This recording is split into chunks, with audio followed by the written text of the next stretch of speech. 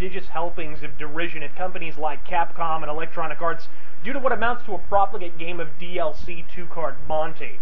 What I've only tertiarily addressed is the subject of downloadable video games on PSN and Xbox Live. It's a subject that courts analysis, and while everyone else is blowing their activist load over SOPA, legislation the government lacks the fiduciary resources to even fucking enforce to begin with, I've elected rather to confront a topic that it's already adversely affecting many of my fellow Rageaholics, even as I record this vlog tonight.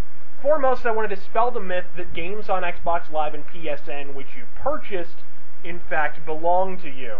Without boring you to death with legalese, rest assured the language in the Xbox Live and PSN terms of service, which now easily outstrips an Yngwie Malmsteen guitar solo for sheer length and self-indulgence, absolves you of any actual ownership of these games. And in turn, it absolves Microsoft and Sony of any culpability when an internet outage renders these video games half-functional at best and outright unplayable at worst. Let me tell you a little story. I alluded in my 2011 Gaming Resolutions video to the fact that Sega games in particular are sold to consumers on Xbox Live under the proviso that they are tied not to your hard drive, but to your console. And as we all know, Xbox 360s have a habit of failing harder than George Lopez tonight, which presents an obvious quandary, and which is also why a couple years back when I replaced my recently deceased Xbox 360 with a shiny new one and tried to boot up games I'd already purchased, Xbox Live informed me that despite the fact they showed I'd purchased the game, I was only permitted to play the trial version.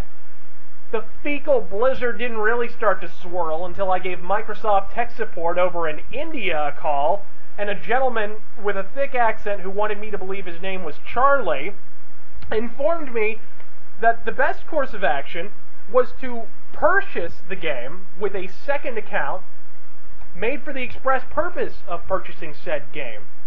Even though I already own it, but purchasing it a second time so that it would then be playable on my main account. As furious and anal pounding as that was, unbeknownst to me, Microsoft was merely rearing back their throbbing money cock so they could better aim for my large intestine, because in 2011's Fall Xbox Live update, they added a new stricture that went unpublicized on major gaming websites, drowned in the veritable frothing streams of fanboyism due to the fact that Dailymotion, YouTube, and Hulu Plus were added.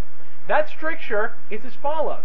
Whereas previously, if one purchased an Xbox Live Arcade game on one account, it was then available to all accounts on said Xbox.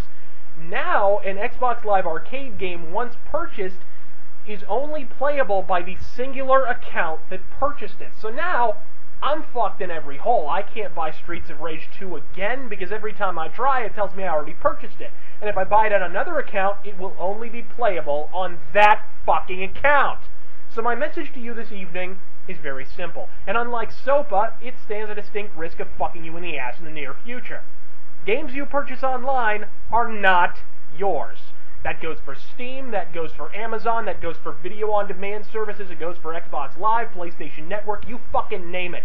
And the delusion that physical media is a thing of the past is not progressive or forward-thinking like GameFailers.com wants you to believe. It's a painstakingly constructed deceit to compel us all to embrace cloud technology and in the process render further consumer rights to faceless monolithic corporate entities.